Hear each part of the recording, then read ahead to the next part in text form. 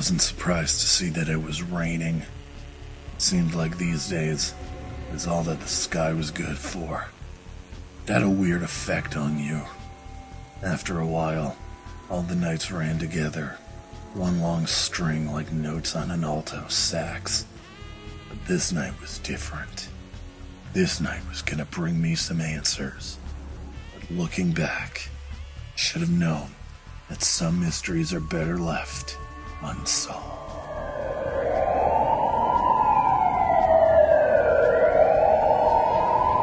Came to this place like most other people do. My friends told me it was a fun spot to kill a couple of hours. Dripping with cool and style to spare, they've said. Well, they were right on that front. That first 2 hours flew by like a Lear jet. All I remember were some pretty pictures and snappy one-liners. You only remember so many things when you get busy in the dark.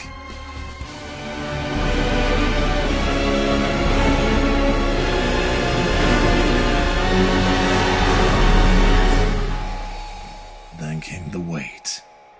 The long, agonizing wait for something more to come. And before I knew it, a couple hours became a couple weeks, then a couple months, and then the better part of 10 years. 10 years, and all I had to show for it were a few less hairs, a few extra pounds. None of them were muscle.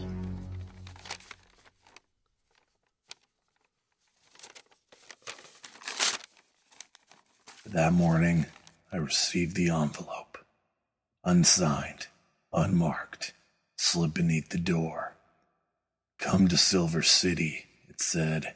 You'll find what you're looking for.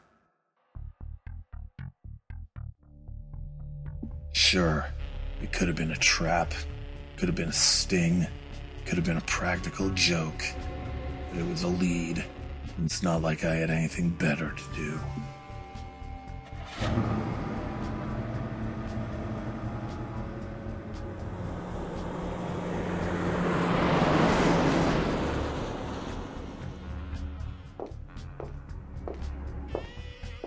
I walked into the Silver City. A place like this used to be something, way back when the carpet smelled new and the rails still had the shine.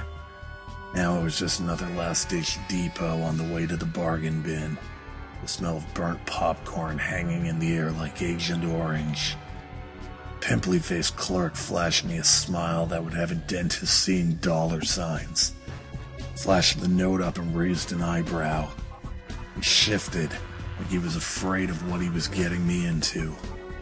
$12, he said under his breath, and slid me a ticket, pointing to a large double door.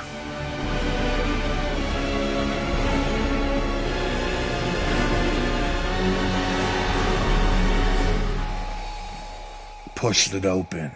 I found a dark room full of sticky chairs in front of a big blank screen. I sat down and lit a cigarette. The first drag gave me a 10-minute coughing fit. The second made me puke cheap bourbon all over my shoes. By the third, I remembered that I didn't smoke. I was about to guess that Liam Neeson didn't do voice work in Guardians of the Galaxy when the lights dimmed. It was showtime.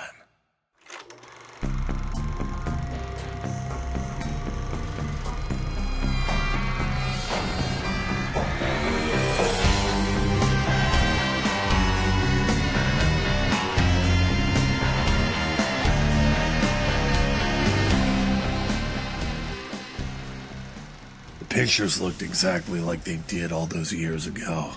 All sleek monochrome and hot jazz.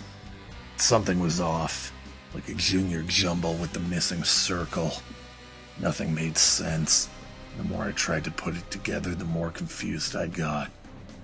The plot was clear as mud, and the picture was as overcast as an English Sunday. My head started swimming, like Michael Phelps on a 4-day speed bender, and I only ended up treading water. All the latex, sass, and bullets just boiled down into a consommé that needed more salt. Maybe it's true that you can't go home again. Maybe it's true that it wasn't ever your home in the first place. I I sat in the dark for what felt like hours, hoping to whatever us lowlifes called God that an answer would come. The rosebud at the heart of this black mystery. Then, lit up on screen like a Technicolor Christmas tree, the magic words appeared. Written and directed by Frank Miller.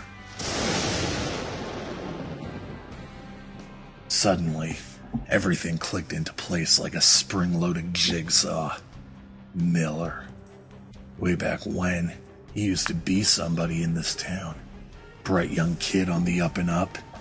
His name was in every paper, and it seemed they couldn't praise him enough. Just like Lucifer, the brightest stars burn out the hardest. It started slowly, little peeks at the poisoned core beneath the apple. Cavalier attitude towards violence, tongue-in-cheek misogyny, the kind of dumb kid stuff you hope a man will grow out of. But then he unleashed his own brand of holy terror on the world, and there was no going back. We saw the man behind the curtain, and it terrified us. Miller fled the city soon after. Aside from gin-joint rumors and a fearful glance out of the corner of your eye, it looked like he was gone for good. Well, now I knew better. It was only a question of if I was too late to warn the others. I stumbled out of the theater, half blind in the light. Ran for the door like it was the last train out of Paris, and I pulled the handle with all I had. It was locked. And then I heard the voice behind me. Well, well. Did you enjoy the show? I turned around and there he was. The years weren't kind. His boyish smile had melted into a cruel sneer. Despite his dumb fedora, his reptilian eyes blinked out like a lighthouse in the fog. For a brief, terrifying moment, those eyes met mine and I felt myself wither. Miller, you yellow bastard. You've gone totally mad. They'll never let you get away with this. He smirked again and waved his hand. Nonsense. For you see, I already have. And I owe it all to a little discovery that I made in my time away. We all pretend to be high-minded, God-fearing, hero-worshipping cogs in the machine of polite society. But at the end of the day, when the moon comes up and the chips are down, we are nothing more than beasts. We'll take the shiny object over the prettiest sonnet any old day of the week. I somehow found the energy to respond. Words stumbled out like a hobbled runner with too much wine in his gut. No, Miller, you're wrong.